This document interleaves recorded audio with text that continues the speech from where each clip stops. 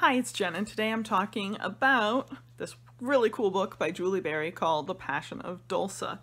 Now, I picked this book up under a case of mistaken identity. I thought that this book was a fantasy because somewhere in the blurb it says it's about a mystic, and I didn't read any further, and it turns out that by mystic they mean religious style heretic. This book has very heavy religious themes, which usually is not my thing at all. However, it's actually a really cool book. It was very, very interesting because the religious themes take place, it's a book from the 1200s, and so this was a point where you really couldn't choose to not be a religious person, and the church really had a heavy influence on your life no matter what, and that is kind of what this book is about.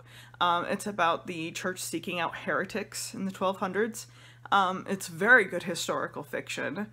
The characters just suck you in. They are people you wish that you knew in real life.